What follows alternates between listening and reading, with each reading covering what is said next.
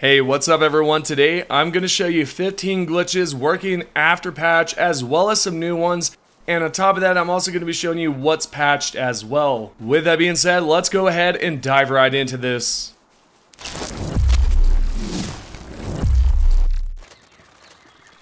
Let's talk about some of the glitches that have been patched. The first one is pretty big because this one has to do with the tower boss glitch. Unfortunately, this does not work after the latest patch. Previously, all you had to do was gain a wanted level, then head over towards the tower boss area and let the NPCs shoot the boss. At this point, the boss would go towards the corner, but now this does not work as I have stated. The developers themselves had made a post over on X stating this right here. As a result of various bugs that we fixed in most recent patch, a bug that allowed players to capture the tower boss was unintentionally fixed. We apologize for inadvertently fixing a bug. And if you're wondering, yeah, it's definitely 100% sarcasm. The glitch itself is for sure patched, but when it comes down to this post, the developers saying that they did not mean to, or whatever, they definitely did. It's just sarcasm and whatnot. Also, the second glitch that they had patched is going to be the unlimited timer. So you can no longer stop the timer and have as much time as you want in these towers when you do glide at the very last second. This has been patched and it no longer works. Alrighty, now that we have the patched glitches out of the way, what is one of the newest glitches that you can do right now? If you have the Lily Spear and then you decide to crouch and attack at the same time, you're going to see that you can double your attack and finish off these ores pretty quickly and grab the material. You can do this with a reinforced spear as well. And is it possible to use a lower level spear? You can, you absolutely can, but it's not as effective as it is with the top two options there. Next, we're going to talk about the butcher glitch that does work after the latest patch. You can summon down your pal, use your meat cleaver, and butcher your pal. At this point, when it comes down to the last second, you're going to hop on top of your mount and you should see that you will receive some material. There is a chance that legendary schematics will drop when you do butcher a alpha pal. For example, right here, I'm going to try to butcher it so that I can receive a rocket. As you can tell on the left side, I received the rocket schematic, and you can receive this from this pal specifically. Just note that different pals will give you different schematics, and they absolutely have to be alpha pals in order for you to receive a schematic. Next up at number 3 and 4, we're going to talk about this glitch right here, which involves the tower boss. As you all know, the recent patch has officially patched the glitch with the tower boss, but there is something else that you can do. We first want to do the butcher glitch so that our pal will sink below the floor, like so. Once you see this, you can go ahead and go inside the tower. You should see the boss fly straight ahead and go towards the front entrance. At least that's what I'm thinking it is. You can then throw down your pal, instantly hop on top of your pal, and you should see that you're going to then float up at the top when you get off of the pal. We are pretty much breaching through the barrier like so, and as I mentioned, when you get off, that should happen. When you throw your pal out of your party or drop the pal sphere, you should see that when you pick it back up and you hop on top of your mount, everything will go back to normal and you can fly your mount around like so. You can also attack the boss from the top here, which makes it extremely useful for taking out these bosses. I love how I use the word extreme. It's very useful, I should say. Very useful. But if you go ahead and travel outside of the bounds, then fly back towards the boss, you can actually freeze it altogether. For example, right here. And you can tell it's not moving in the distance. So what I'll do now is just merge back into the boss room, and right there and then you can tell that it's not attacking. I can shoot it, I can do whatever, and it's that easy. Next up at number 5, we're going to talk about a great way to acquire a lot of do-re-mi, aka money.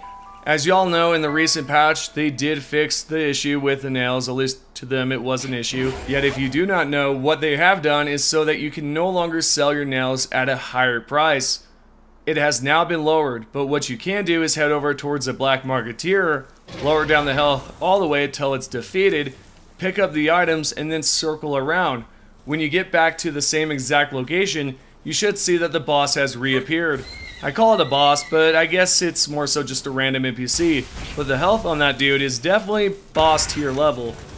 Also, not to mention, when it comes down to freezing the boss or stunning it so that it no longer moves, this does not work as well. I've tried it. For some reason, I cannot get the boss to be in a frozen state. So what I had to do was just defeat it the good old normal way. Use my pals, take it out, and then circle around and then head back to the same exact location. And as you can tell, once I make my way back, you're going to see that it has respawned, and I can take out the Black Marketeer once more, and I do not need to leave the game and join back. We are now going to continue on and talk about glitch number 6. This next one is going to involve a boss, rockets, and a pal that can freeze the boss. You're going to go up to one of the bosses on the map, freeze them, then use your rocket right afterwards. You should see that the boss will fly right up in the air, straight to outer space, and then eventually you should see it come right down and crash. You can do this with pretty much any boss except for the bosses that are a frozen or ice type. Moving on towards number 7, we are going to head towards a dungeon like so, go inside, and you're going to use your pal to breach through the wall. You can use the butcher method if you would like to, but there's also another method where you grip onto the wall, but you need to summon down your pal first. Grip onto the wall, choose the pet option, and you should merge through when you do mount on top of your pal.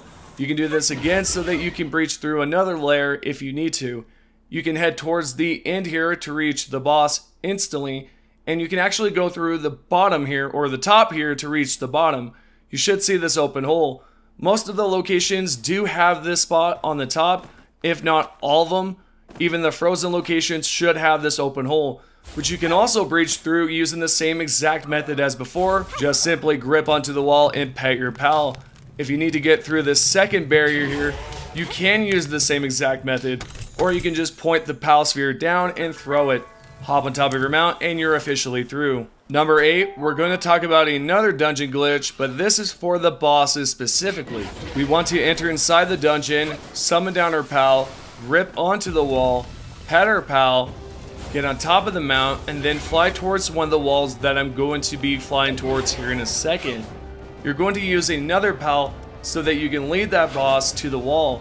You want to use a sword or possibly some sort of other melee option and start attacking the wall. You should see that you're attacking the target behind the wall, which will be the boss. If for whatever reason when you do decide to attack and you see that the boss's health is not lowering, you can try to summon down another pal and see if that helps. At some point you should see that you can attack the boss behind the wall, and right there and then I finished off the boss and I can move on towards the next dungeon if I wish to do the same thing. If you have any questions about today's video or a previous glitch, go ahead and ask down below. I will try to respond back as soon as possible. We are going to continue on and talk about glitch number 9.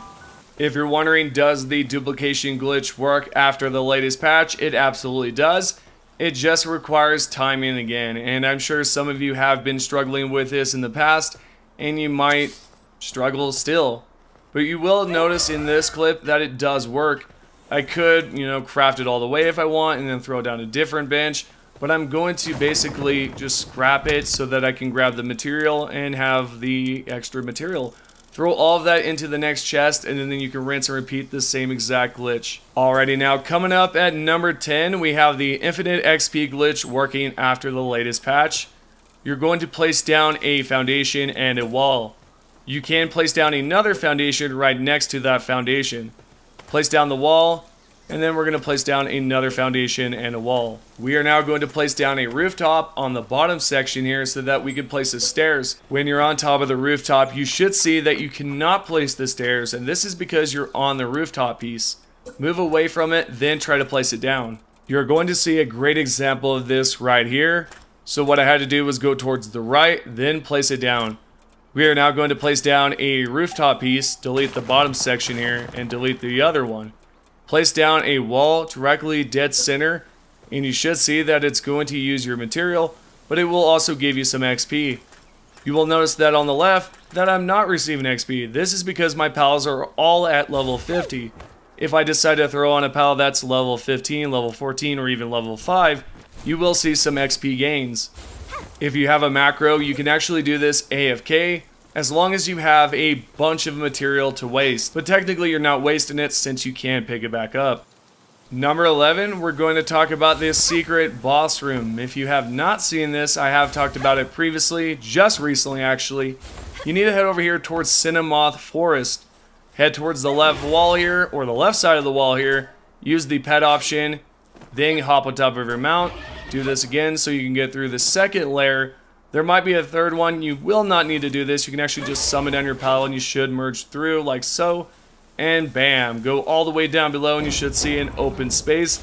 You can build down here and this place is completely unraidable, raid free.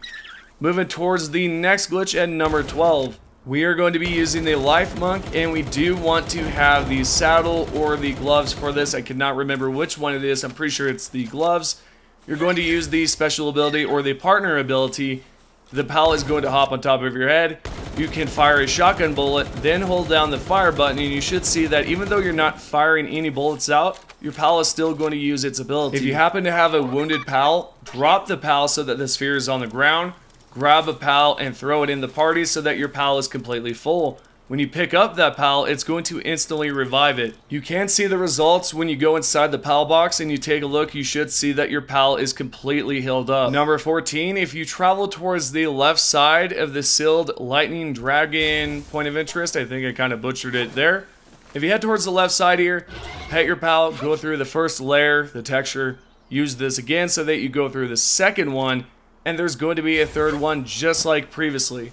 Now you're in another boss room that is unreleased. You can tell that this right here is supposed to be a location for a future boss or potentially maybe even for the Black Marketeer. This is another location where you can build inside and it's completely unraidable. And last but not least, we are at number 15. What you're going to do is summon down your pal, use the ability, and if you want to quickly refresh the ability, you just need to open up the menu, party, then remove the pal, pick it back up. When you check down below, you should be able to use the ability once more. This right here is pretty much the end of the video. If you have any questions, you can head over towards the Twitter account, post some questions there, follow me, do all that good stuff, or you can head over towards the Discord and join up there as well. If I cannot respond to two of those, definitely try to comment down below in this video. Thank you guys so much for the support, and I will see you all in the next one.